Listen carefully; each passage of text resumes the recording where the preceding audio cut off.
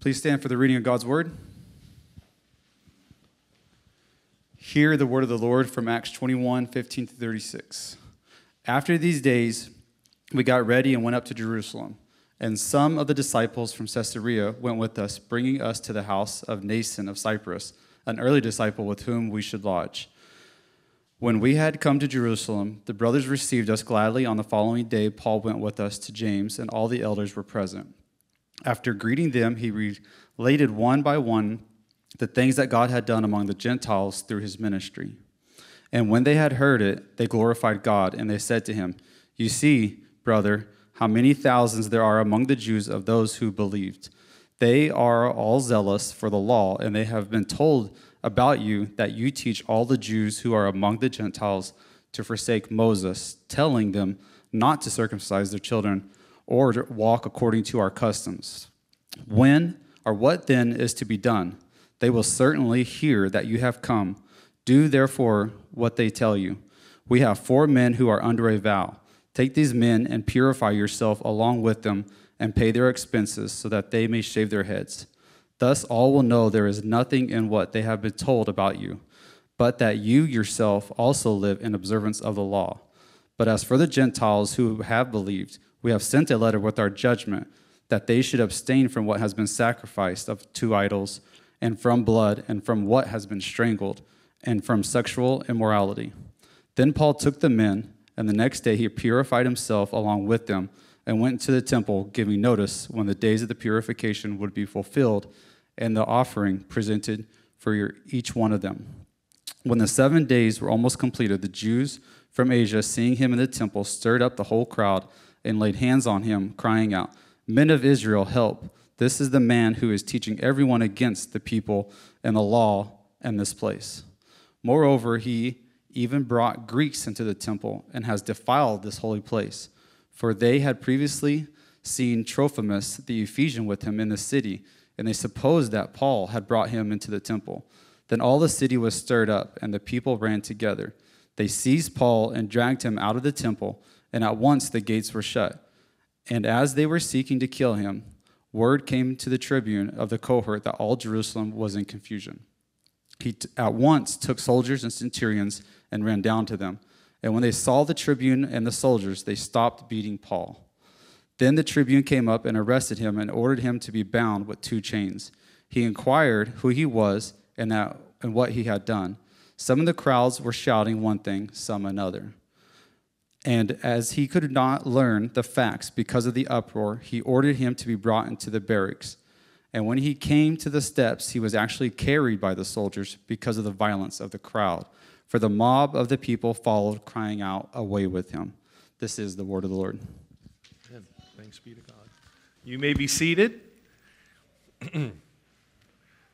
It's a lot of text we're going to try to cover today. I'll try not to preach the everlasting gospel today, but I know you're hungry and you're going to start smelling that food here, so it's going to be a little torture.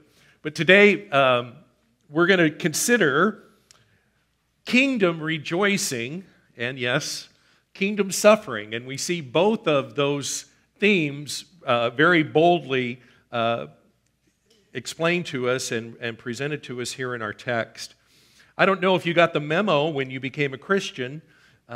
You were not granted immunity from the realities of living in a fallen world. In fact, if anything, when you became a Christian, your life became that much more complicated. I watched a little documentary, I don't know if you've seen it online, about Keith Green. And I grew up in the Jesus People movement, and you need to watch that. It's an interesting thing. But probably the most famous line from the Keith Green songs was this one.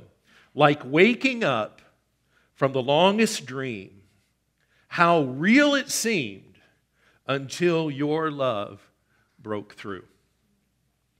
Some have compared becoming a Christian, remember the movie The Matrix, some have compared being a Christian was what? Taking the red pill. Your choice, blue pill or red pill. If you take the red pill, you're going to be able to understand and see some things that you not otherwise would. And so you were red-pilled when you became a Christian. And now spiritual realities that you were utterly oblivious to before that have become very clear to you. And now, because you become in union with Jesus Christ, guess what? All of his enemies are now your enemies.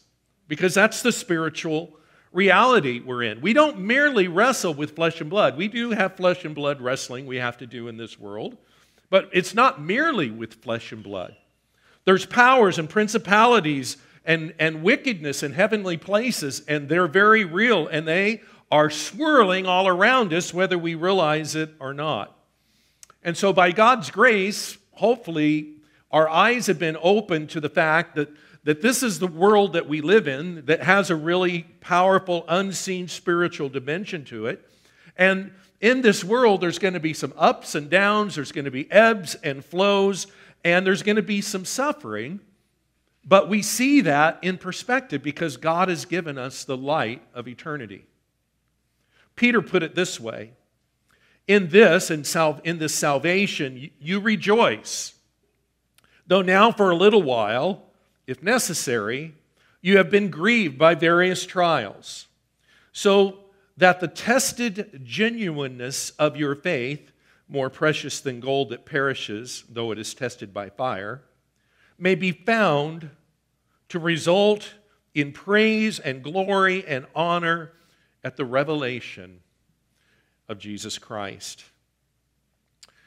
So there is no immunity. We are going to face trials in this world, and by God's grace, He's going to enable you to persevere through them, and in the persevering through them, what is revealed? The genuineness of our faith, the reality that Christ is there. And when we walk through these trials, as hard and as real as they are, ultimately, God is glorified.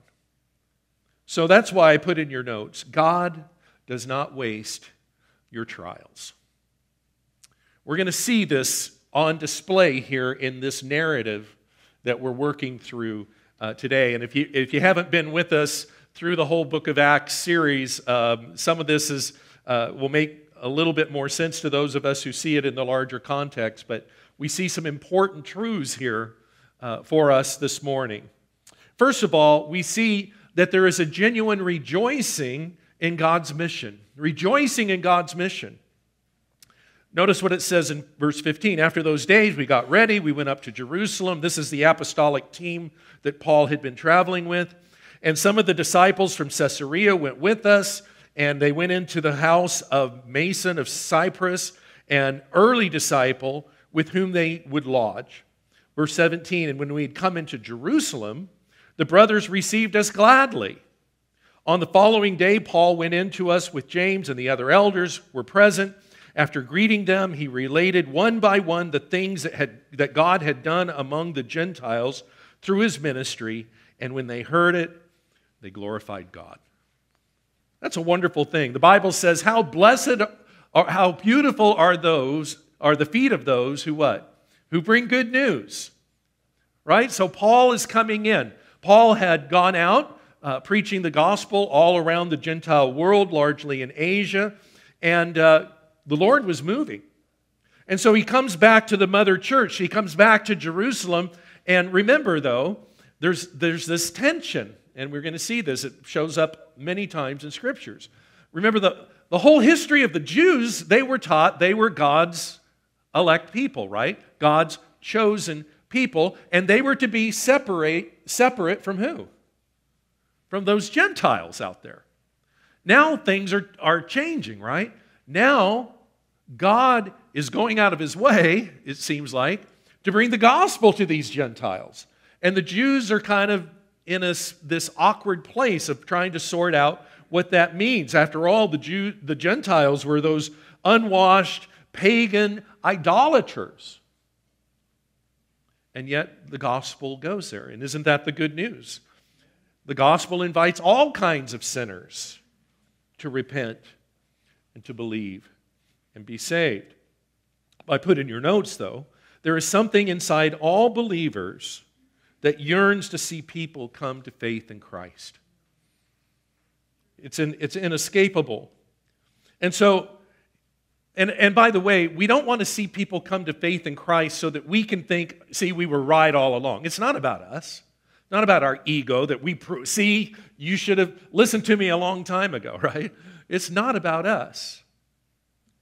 We know in Acts 4:12 that there's salvation in no one else.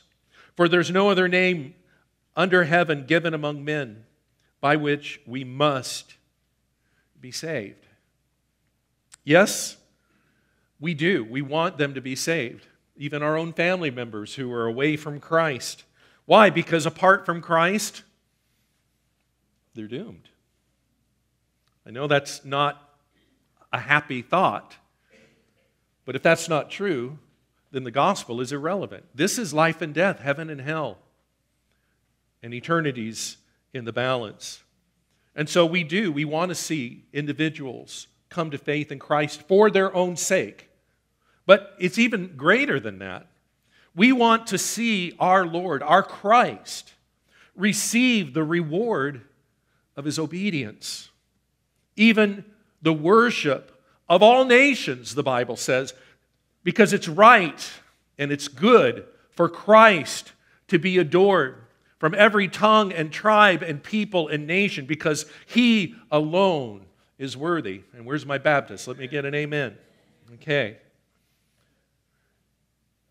Churches that are focused outwardly, in my years of pastoral ministry, and we're focused on reaching others for Christ, and we're willing to get our hands dirty and serve in the community and associate with those unclean Gentiles, right? With those people who have problems and addictions and brokenness, and let's admit it, their lives are a mess, and if you're going to get involved in their lives, it's going to cost you something. You have to go out of your way. You're going to have to help them. You're going to have to be patient with them. You're going to have to be kind with them. You're going to have to be inconvenienced. But if we don't become that church, what happens is then churches turn on themselves. We start focusing on each other and getting all up into one another's business, maybe in an inordinate way. So I want to challenge you. For these next few weeks, we have a golden opportunity. According to some polls that have been taken out there, 46% of people say they're going to go to church in the next few weeks. It's Easter, right? And so the culture, if you will, has served up to you a golden opportunity to bring up Jesus. And so I want you say, well, I'm not an evangelist. I get it. It can be a little intimidating to do that, but we need to learn to get over that. I'll try to equip you to do that. But at least you can invite someone to come to church, right? So would you begin to pray? Who is it that the Lord would invite you? And I promise you on Easter Sunday, I will preach a very, very gospel-centered, Jesus-honoring message so that you will know that they will hear the gospel clearly. I'll do your preaching for you. How's that? But I can't do the relating. And then invite them to your house for lunch or whatever. Make it a great day for them and invite them to come to church. We will also, on that Easter Sunday, we're going to have new members that are going to be installed, which is great. We may actually have some baptisms. And by the way, if you want to take the next step in your walk with the Lord, if you have not been baptized, please let me know on the connection card there, and we will be looking to do that. Now, can I do a little bit of a rabbit trail with you? Forgive me for doing this. Because when you bring up Easter, I don't know if you were like me. There's a lot of static out there in the system. So why do we call it Easter? Have you heard all of the scuttle about that? And these are sincere people of goodwill and good conscience, and they say, well, you shouldn't say the word Easter. Have you heard that?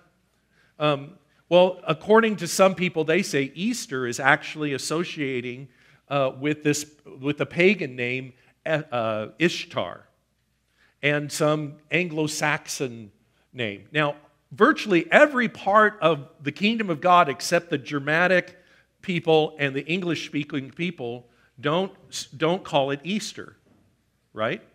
They call it Paschal, which is from the Hebrew Passover. Okay? So how in the world did we get Easter?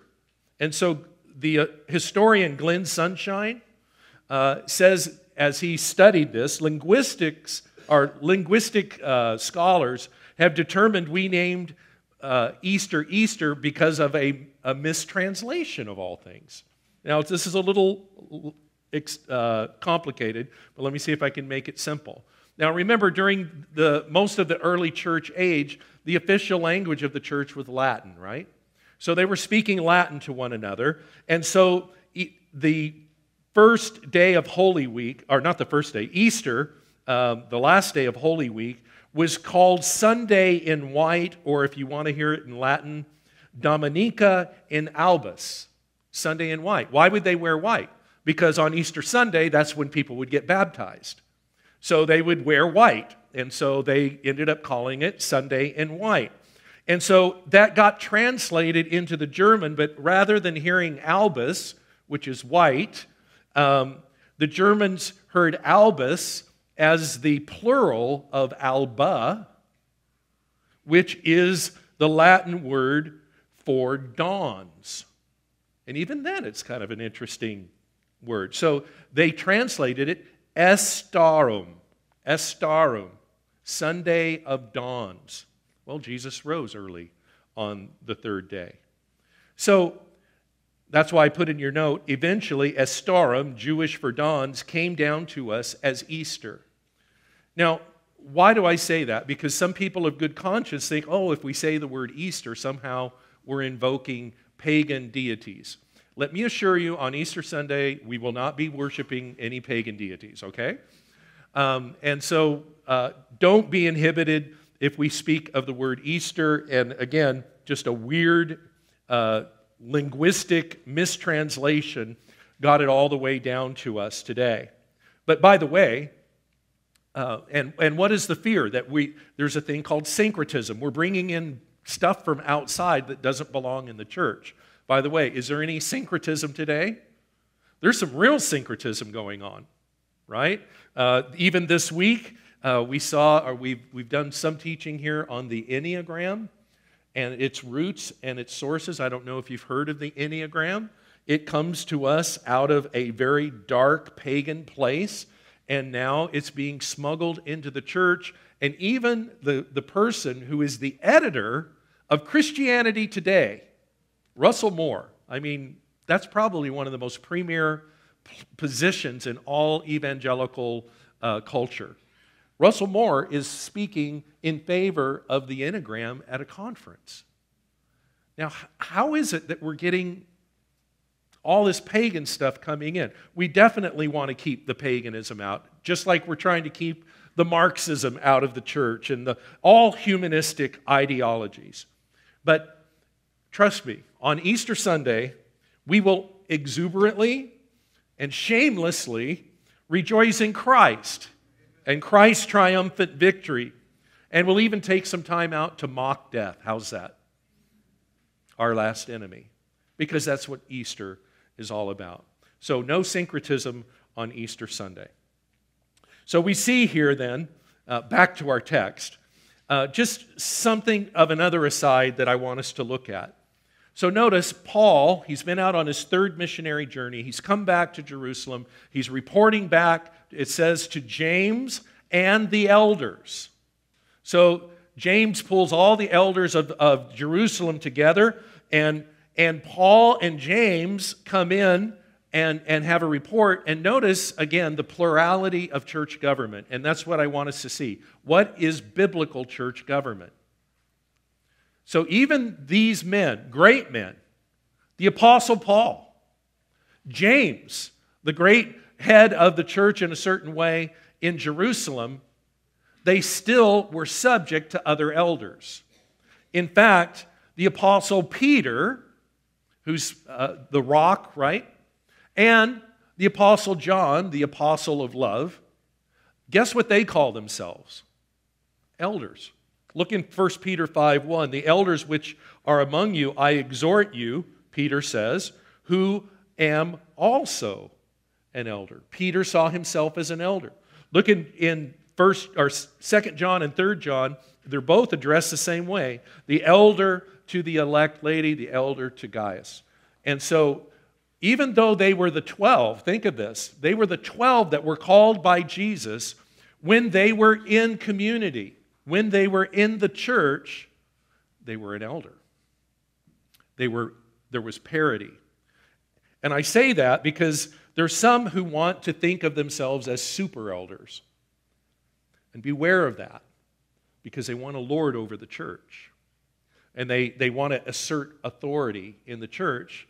And what I wanted you to see here, even those members of the 12 that you were uniquely called. By the way, when we get to the new heavens and the new earth, it says we see the new heavens coming out of heaven, or the city of God coming out of heaven, and the foundation has 12 layers. And what are in the 12 layers? The names of who? The 12 apostles. So these are foundational guys, right? These are powerful, if you will, men in that respect. And yet, when they were in the church, when they were in community with each other, they were elders.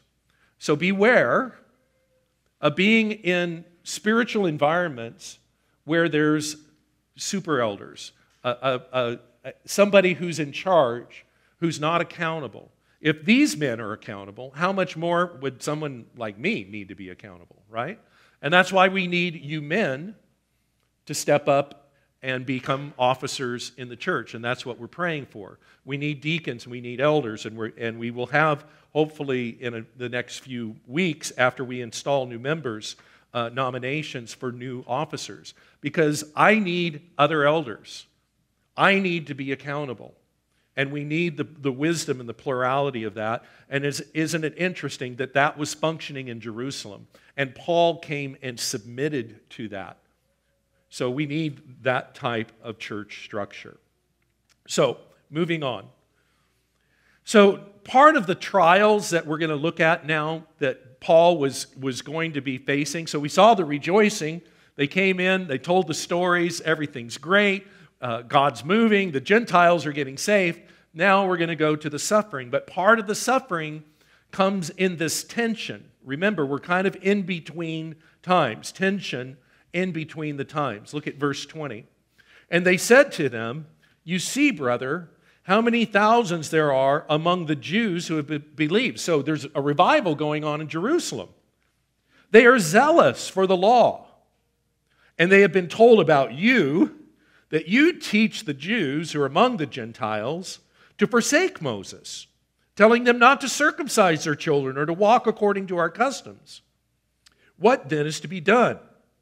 They will certainly hear that you have come. Do therefore what we tell you.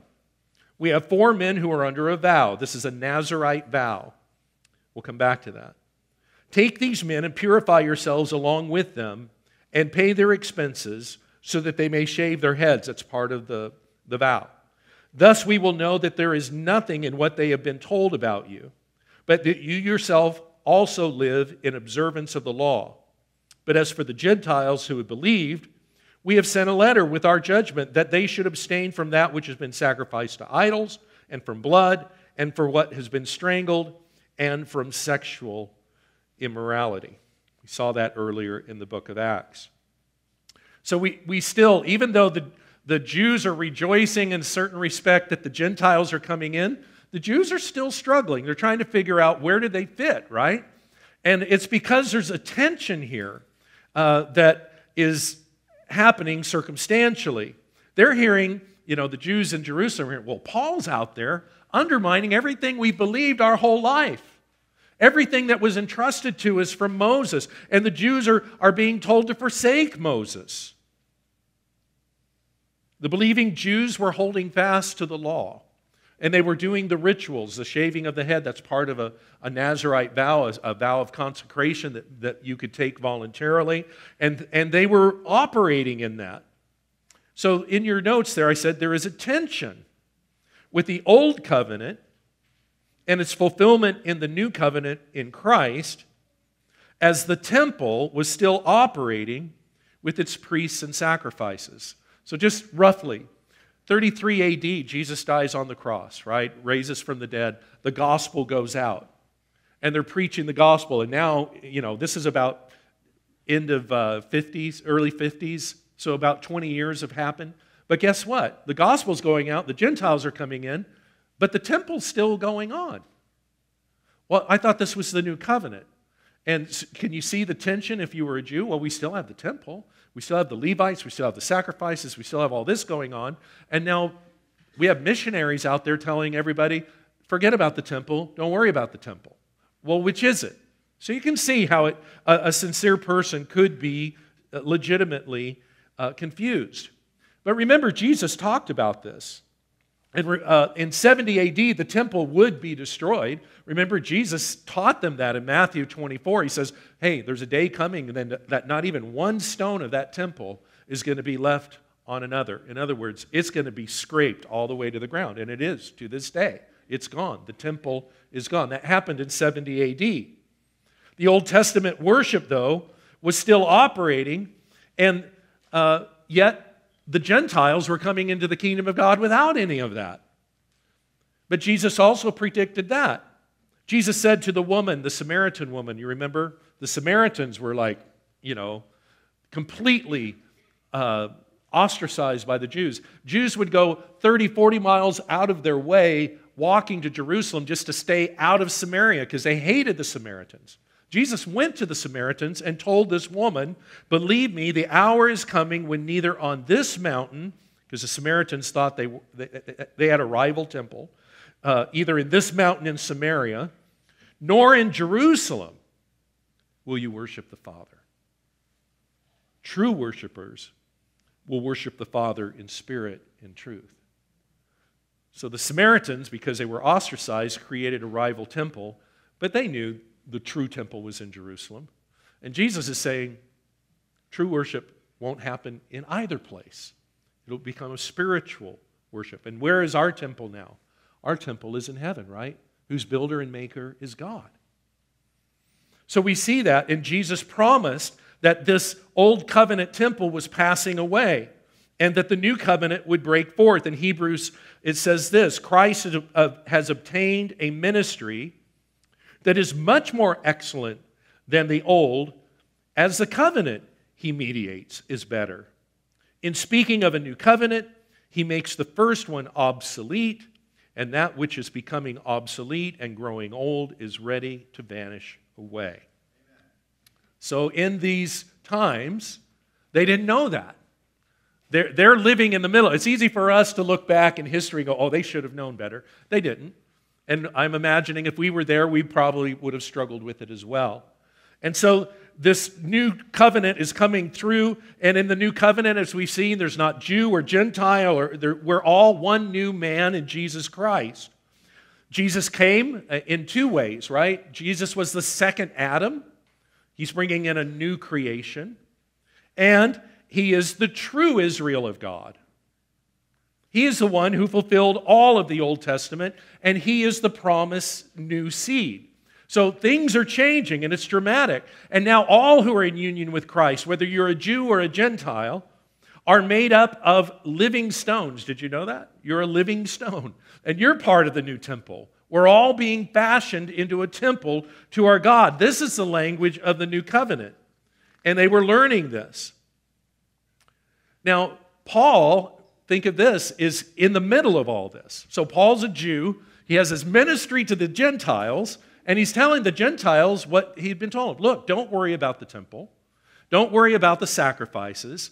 Just abstain from things sacrificed to idol and blood and sexual immorality, and you're good. And why? Well, that's what was adjudicated in Acts 15 by the council in Jerusalem. But remember, at the end of the second missionary journey, Paul made a trek all the way to the temple, and on his way, what did he stop and do? He stopped and shaved his head. Well, wait a minute. What's he doing? Even the Apostle Paul was fulfilling Nazirite vows, even as he's preaching the gospel to the Gentiles. Now, I know this is deep. I'm losing some of you. Wake up here. But I wanted you to see the tension here. So Paul, even though he's preaching the gospel to the Gentiles, is still living as a Jew and still using the Nazirite process to fulfill his vow. Because some people are thinking, well, this is hypocritical. Why are they, if the temple doesn't matter, then why is Paul going into the temple? Like as they were recommended by James. Is James trying to deceive people? Is this subterfuge? No. Because while the temple was there, these rites were still received by the Lord. And Paul was even doing that. Rather, when Paul was out preaching to the Gentiles, he was telling the Gentiles not to follow the Jewish traditions. He wasn't telling the Jews they didn't have to. That was a slander. So Paul comes back into town, and everybody's gunning for him.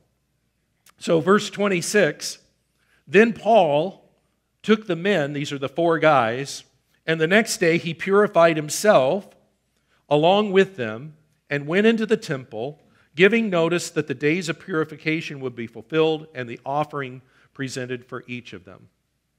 So the Nazirite vow was on. These 4 men were going to do it, and Paul even associated himself with the vow. And looked like it went well. They went in, they paid their money, they say, hey, we'll be back in a week to fulfill the vow, and everything's fine. But remember all the promises and prophecies that had happened? We looked at them last week. What was supposed to happen to Paul?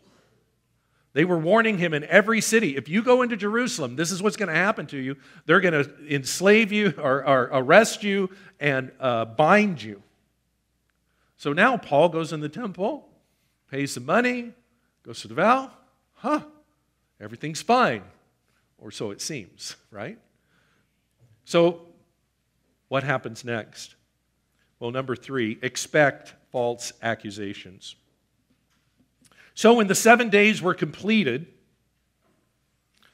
the Jews from Asia, now you don't know this backstory, remember in Asia, there was a group of Jews that were literally following Paul from city to city, making trouble, and remember there were riots. They would literally create riots where Paul was preaching, and because they hated his message. So some of these Jews were in Jerusalem, and seeing Paul in the temple, stirred up the whole crowd and laid hands on him, crying out, men of Israel, help. This is the man who is teaching everyone everywhere against the people and the law and this place. Moreover, he even brought Greeks into the temple and has defiled the holy place.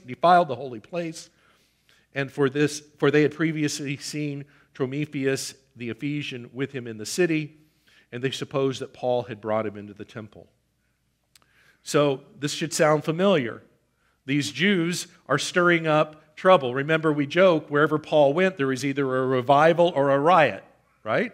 Well, why? Because many times it was the Jews who saw the message of the gospel as a threat to their faith. And they see Paul in the temple and they lose their minds. Can you imagine? It's bad enough he's preaching out there. Now they come to Jerusalem and there's the Apostle Paul. And they falsely accuse Paul of 3 things. He's preaching against the people of the Jews. Well, was he? What do we know about Paul's preaching? Paul always reminded people that, yes, the Jews were crucified. The Jews did crucify Jesus, but by the way, this was according to the predestined plan of God. Right? We can show the prophecies. The Scriptures predicted that would happen. And Paul would boldly preach that salvation is of the Jews. Christ was a Jew. God uses the Jews. When Paul would go out in ministry, who did he first go to preach the gospel? The Jews. In Romans, what does Paul say about his kinsmen according to the flesh? He said, I would allow myself to be damned. I would rather go to hell myself than to see my brethren, according to the flesh, not come to faith. Paul was not against the Jewish people. His heart was broken for the Jewish people. So that was a lie. That he was preaching against the law. No, Paul wasn't preaching against the law. He was putting the law in its proper place, and how that Jesus had come to fulfill the law, and that the temple and the sacrifices and all of that was fulfilled by Christ, and even the cross is what? The fulfillment of the curse of the law. Jesus absorbed our judgment. He became the curse of the law so that we would not have to endure it. If anything, Paul was upholding the law, only properly applying it in the light of the cross. They also accused him of preaching against the temple. Remember what Jesus said of himself? He said, one greater than the temple is among you. So there's not a problem with the temple because the temple pointed to who? Pointed to Jesus. It was all looking forward to Jesus. Jesus is the sacrifice. Jesus is the high priest, the true high priest. We're not preaching against the temple. The temple was an object lesson until the real thing came. And the real thing was in Jesus Christ. That's why we don't need a temple and don't want a temple. A temple would be idolatrous. Christ is greater than the temple, and he has already come. And so we rejoice in that. So in that sense, he was not preaching against the temple. He was preaching of its fulfillment. And they also said, oh, and he brought Prometheus into the temple. Did that ever happen? No. So why do I say this to you? If you're going to be serious about Christ, if you're going to follow him, be aware the devil is the father of lies and the accuser of the brethren. This is his toolbox, false accusations. And if you're doing God's work, that's what the devil's going to do. And he's going to stir things up. He'll stir it up, frankly, at work, sometimes in your own home. Different things will come up that are completely slanderous and not true. The devil is a punk and he's going to lie about you. So be aware of that. Just be prepared. Oh, I can't believe they said that. Oh, yeah. But here's my admonition to you. Make sure you're not doing the devil's work. Make sure you're not bringing false accusations against your brothers and sisters in Christ. Remember how many times Jesus had to rebuke his own disciples because they were speaking for the devil. And Jesus rebuked them. Let's make sure that our mouths are guarded and that we don't give opportunity for Satan to use us against one another in the church. But expect that it's going to happen. And then finally, what do we find? There's suffering in God's mission. And I hope that's not news to you. Then we read in verse 30, all the city was stirred up, and the people ran together. They seized Paul and dragged him out of the temple, and at once the gates were shut. And as they were seeking to kill him,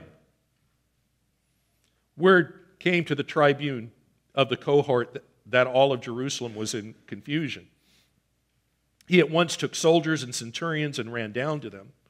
And when they saw the tribune and the soldiers, they stopped beating Paul.